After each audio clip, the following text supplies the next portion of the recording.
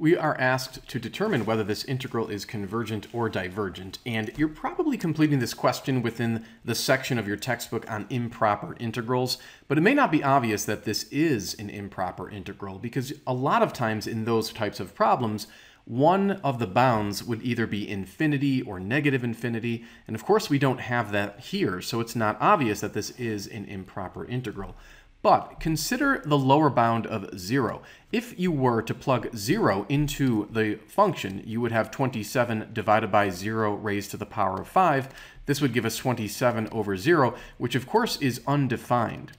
So it wouldn't really be obvious how to integrate an expression when one of the bounds actually yields an undefined result when plugged into the function.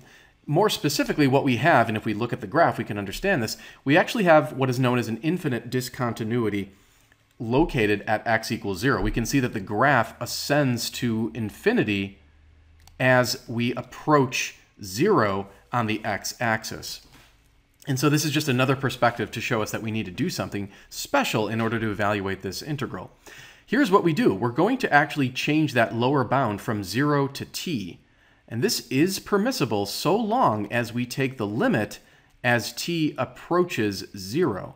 Now, specifically, we're going to be approaching 0 from the from the right side of 0. And we know it's from the right side because if we look at this graph, we can see that in order to approach 0, we would actually have to move from the right side of the 0.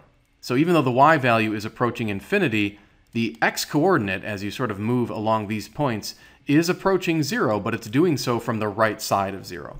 So we indicate that by putting a little plus sign, and that shows us that we're approaching 0, again, from the right side of 0. So that takes care of rewriting the lower bound. The upper bound is still just 1. Now, instead of doing 27 over x to the 5th, what we'll do is bring the x to the 5th to the numerator. This will be rewritten as 27x to the negative 5. And then what we can do is integrate. Now this is a relatively straightforward integration because all we have to do is add 1 to the exponent. This gives us 27x to the negative 4, and then divide that by that new exponent, negative 4. We'll put the negative sign on the side like so. And then we're going to evaluate this from t to 1, and we still must make sure we take the limit as t approaches 0 from the right. To help us understand this, what we'll do is move the x to the denominator, and when you do that, you will no longer have x to the negative 4, you'll have x to the positive 4. And then what we'll do is we'll plug in the upper bound followed by the lower bound.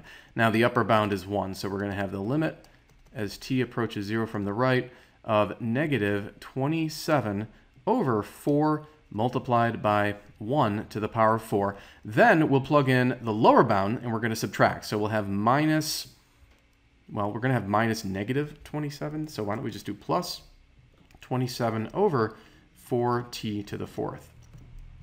Now we know that this value here is a finite value. We don't even really need to compute it if we don't want to. What matters more so is what's going on over here. Because remember, t is approaching 0. So in essence, we're still plugging 0 in for t after integrating the expression. So we're actually still going to be left with 27 over 0. So let's take a look at that more carefully. The first term is just that negative 27 over 4 if you were to simplify it. But again, more importantly, you're going to have plus 27 over 4 multiplied by 0 raised to the power of 4. So this is still undefined. And we can actually look at this still more specifically. Remember, we're approaching 0 from the right. So our values of x would be very small values because we're approaching 0, but they'd be very positive values because we're approaching it from the right.